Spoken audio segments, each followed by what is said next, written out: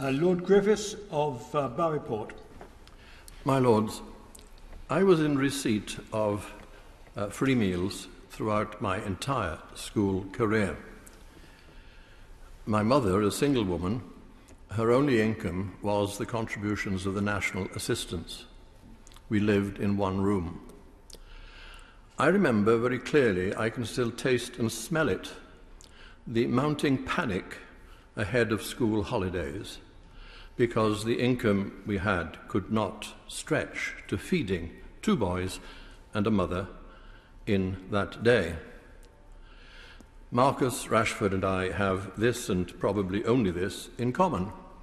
We remember, not in our heads, but in our whole bodies. An old Etonian, of course, can't be expected to have had the same experience. Some local councils will draw money in the way that the government is suggesting from allocations they've received. Other local authorities won't. Some communities will rise to the challenge. Other communities won't. Some children will get through. Most won't. Can the noble lady, the Minister, give us some reassurance, not hide behind global figures, and understand that postcode lottery is not a formula that's destined to help the well-being of our children?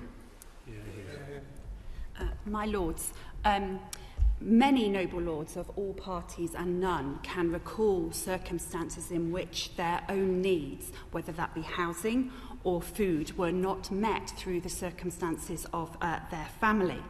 There are indeed, it is not a postcode lottery, 1.4 million children in England are entitled to free school meals, saving their families over £400 a year.